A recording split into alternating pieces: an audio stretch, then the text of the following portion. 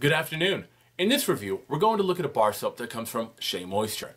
It is their coconut and hibiscus Shea Butter bar. This is the 8-ounce form factor, which I purchased at Target for $5. You can also purchase their soaps at Walgreens and online. As Shea Moisture bar soaps become more and more popular, it's growing increasingly easier to find them in your local community.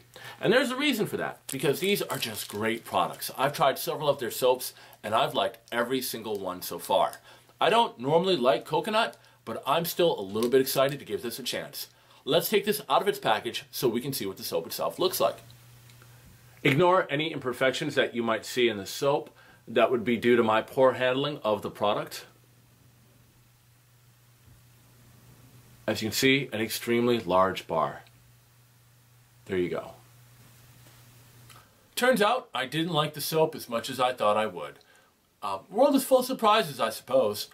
This is what I would have to call a problem here. And I think it's going to be a problem for a lot of American citizens who've grown up as children using Play-Doh. The aroma is a mild-scented soap that smells like Play-Doh. And I could never get over that. You can detect the coconut, yes, but that children's toy that we all know and love, that's what the soap smells like. And it's just really hard to work through that. I made it about 2 days before I called it quits. The lather isn't a thick, rich, foamy lather. It is just an acceptable foamy lather. It was good, though. It was fine.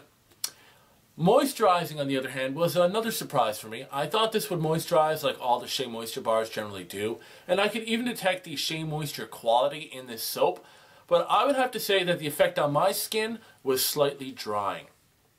Well, there you have it. That is my review of the coconut and hibiscus Shea Butter soap. Smells like Play-Doh, and it's just not suitable for me. Well, thank you for joining me today, and I will see you next time.